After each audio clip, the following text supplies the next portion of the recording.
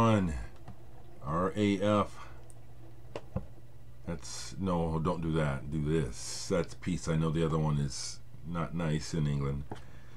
RAF, my punk band. We're recording. We're gonna have that album out. We are. Right quick, folks. It's Friday, and if you got a little cash, pick this up.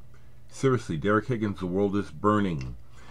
Randy's alternative music out of Pittsburgh put this album out on CD, a limited edition of 300 copies. It's already sold over 110 copies in 1 week. Sales are going well. I've actually been able to send Randy half of his investment back. I'd like for Randy to make his money back. Even more importantly than me profit sharing in this, I want Randy to make his money back. We just need to keep selling, and that'll happen soon. This morning someone sent me some money. Thank you for the channel. If you haven't though, buy the CD. I'll leave the link below. That'll be a real, this is really good too. I mean, everyone that's been buying it so far has really been sharing how much they enthuse about the record. I even have a person requesting or saying, I hope you do a new guitar-based album because your playing is so good. I appreciate that. Not really in the cards right now to focus on my guitar playing. But thank you. So The World is Burning. It's only $10, folks. Please buy a copy. Something I played yesterday I hadn't played in a long time because I'd seen my friend Tim Cox, who plays drums with me in RAF. One of the other original members of this band, RAF. He's been getting into collecting records lately and has always loved music, so showed where he was playing this the other day, Social Unrest, SU 2000. And this is an album that we both bought copies of at the show back in 1985 or 86 when Social Unrest came through Omaha. Just a band, just a bunch of guys, just a bunch of kids, basically, from California, I think. But this was one of those concerts, this was one of those shows that for me was kind of life-changing. It was epic, and it was one of those nights that defined being in what I consider the hardcore movement here in the Midwest, if you want to call it that. There was something about the way the guys sang the songs, the way they played them, and the way they interacted with the audience before and after the show that made it feel like we were part of something changing, that what we were doing was real, that we really were, that we were, how do I put it?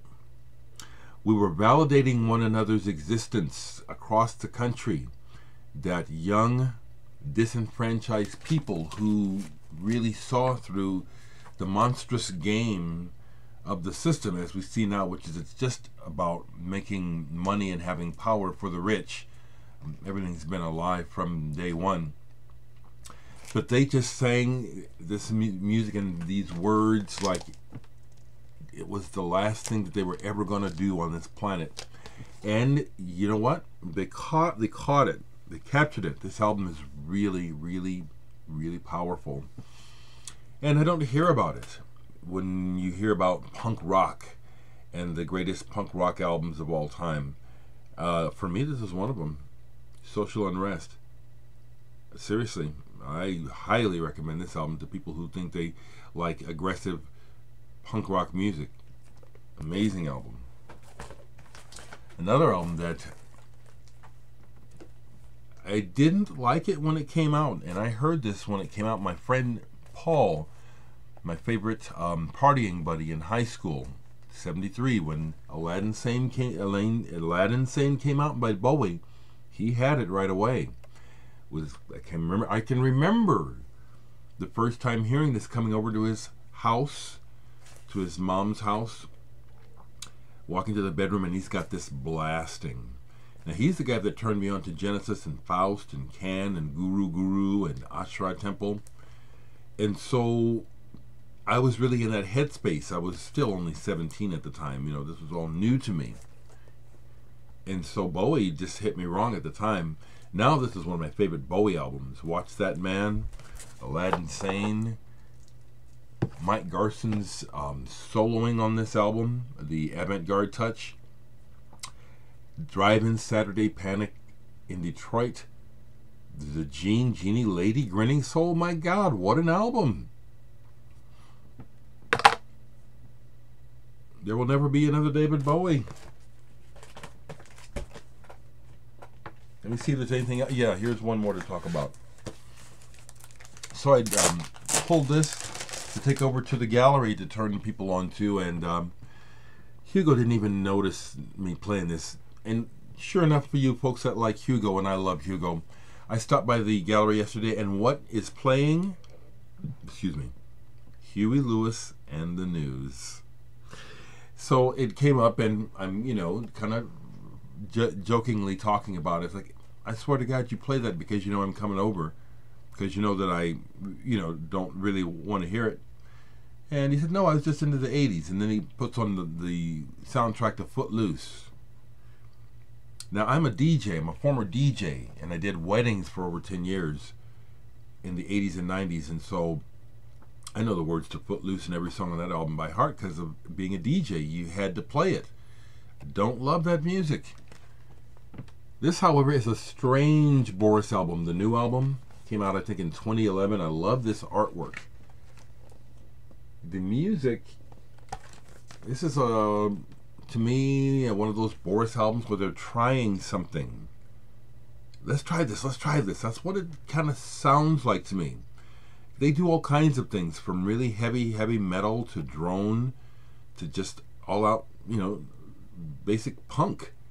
This is somewhere where they're trying to put something like pop into the mix. This is a weird album. I think I like the cover the best about it right now. I really like Boris, but I think I chose the wrong album to take over to the gallery. It didn't go over well. For me, it didn't go over well. Here's something I play every now and then. It's slow. You have to be in the mood for it. But when I'm in the mood, I love the band Earth. The bees made honey in the lion's skull. I have a couple other Earth albums too. Really like this one. And this has been reissued. This is the original 2008 edition. You know how they have those little signifiers like with the dead wax and stuff.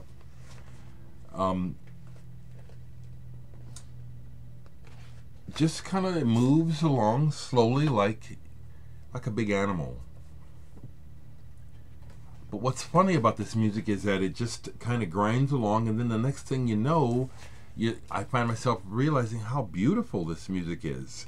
I don't know if that's a term the band expects to be used regarding their music, Earth. But this is beautiful doom music. Played this with a friend. Well, I played this a couple times. Melvin's come through Omaha at least twice a year. They're coming again. I've seen them several times. Nude with Boots, not one of their greatest albums, but it's better than people give it credit for. If you are going to compare this to Uzma or the early stuff, it pales. But if you just listen to it because it's Melvin's, this is good Melvin's. Last thing I'll show is I've been getting into some Fela. Really, I'm sick. I hate politics. I just hate politics in America. It's such an embarrassment now. And to me, Fela was the true first and only black president that we've ever seen on this planet. No, not Obama. To make music, honest music, that's so honest and intimidates the powers of a country so much that they come and burn your house to the ground and assault you and your own mother. That's a real person to admire to me. Fela. His sax playing is not hot. What is amazing about Fela and Africa 70 is the ensemble playing, and in particular Tony Allen's drumming. Get a Fela record and just listen to the rhythm, and that's all you need. Buy it today. Pick this up. Dereck Higgins, The World is Burning. I'm extremely proud of this. Randy Lemasters, thank you so much for putting this out, Randy. Thank you. Thank you so much. Get yours today, people. I'm serious. And have a great weekend.